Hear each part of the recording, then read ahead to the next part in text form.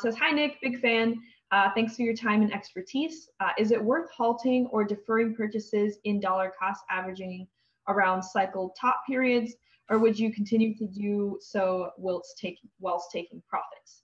He says, I'm still a crypto noob in the spot market, but I'm looking to make the change to the next cycle when I'm more prepared, hence attending your seminar now as an educational piece. And he wants to know if you have any recommended reading, and that would probably kind of go into like if someone's new to the market, they want to do education, they want to like do research, like what are the best educational resources out there for them. For sure. Ryan asked a phenomenal question. Now, there is some things I can't talk about that I would love to share, but I can't because we like to keep things behind the scenes while we're working on it, and we like to talk about something when we've done it. In this case, when it's delivered. But long story short, to your question, Ryan, in this case, you're definitely right. If you were to know how to generally not time the exact top, right? You don't need to do that, but generally know when you're like a couple days, couple weeks, and maybe even a month away from setting a cycle top, 2 months away. Even with that wide time frame, you would benefit greatly in this case, dollar cost averaging, and then not averaging it, in this case, the top, waiting for a discounted range. So we're exploring some ways to actually improve upon DCA, dollar cost averaging. That again, I can't talk about, but some ways where hopefully you won't have to time the top in this case. That's something we're looking forward to. But yeah, I mean, look, it's up to each their own in this case.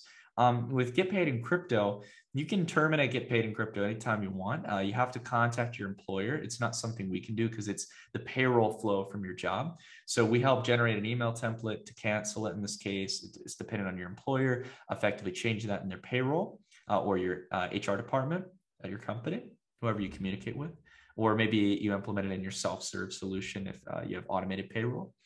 But yeah, I mean, that's basically something that you can consider.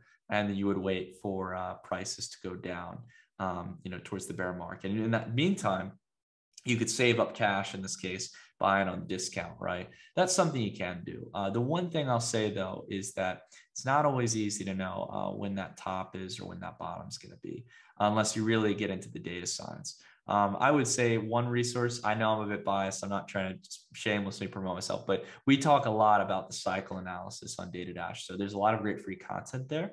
But I would look into the basket of tools that we utilize.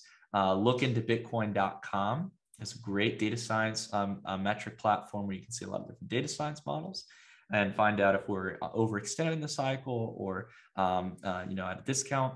And then what I would say as well, finding bottoms in crypto markets are pretty simple. If they're down about 70%, that's the period of time where I'd start averaging in because you're getting close to that 80% figure. So those are just some quick tidbits or thoughts that I could share. But again, I don't feel the need to overtrade, but if you do the due diligence, you can definitely do it. I wouldn't discourage people from it. So.